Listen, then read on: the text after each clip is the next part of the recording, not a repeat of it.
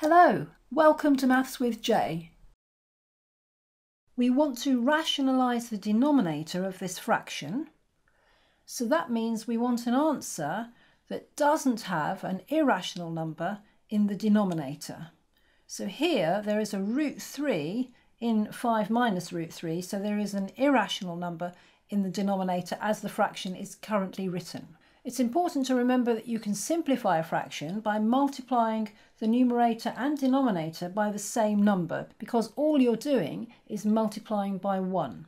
The important thing is to find out what number that is. So let's step back from this example and just remind ourselves of the formula for the difference of two squares, because that will help us to do this example. So you ought to know that if we multiply a minus b by a plus b, then if we multiply that out, we get a squared minus b squared. So that's why it's called the difference of two squares, because we've got a squared minus b squared. And in this example here, remember it's the denominator that we really need to work on. We need to somehow remove the root 3. So if we think of a as being 5 and b as being root 3, as we've got in the denominator, if we multiply that by 5 plus root 3, then we're going to get 5 squared minus the square root of 3 squared. So 25 minus 3, and that's going to be 22. The important thing here is that the answer doesn't have a root 3 in it. It does not have an irrational part. So we've rationalised that number. So let's put that to one side, and then we'll use that in a moment when we come to simplify this fraction. So let's just write down the fraction. So we've got 2 plus root 3 over 5 minus root 3. And we're going to multiply numerator and denominator by the same thing. And that thing, looking at what we've just got from before, we're going to be choosing to multiply that by 5 plus root 3. So that's the thing we're multiplying by.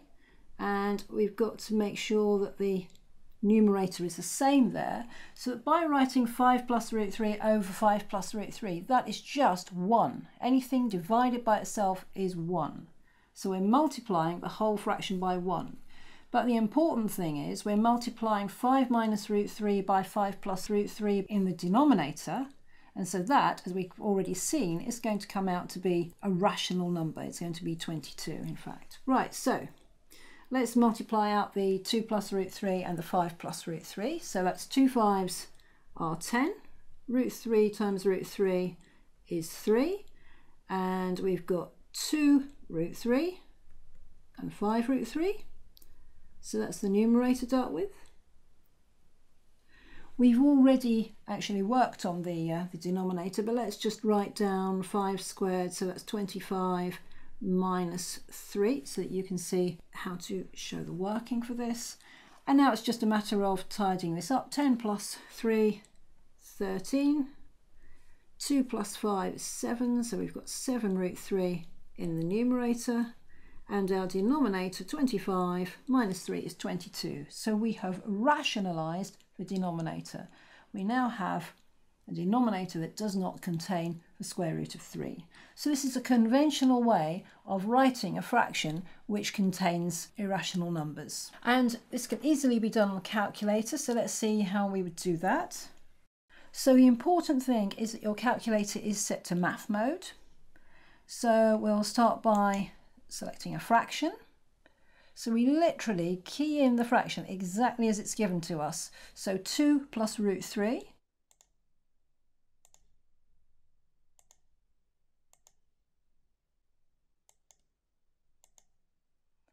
And that will be over 5 minus root 3.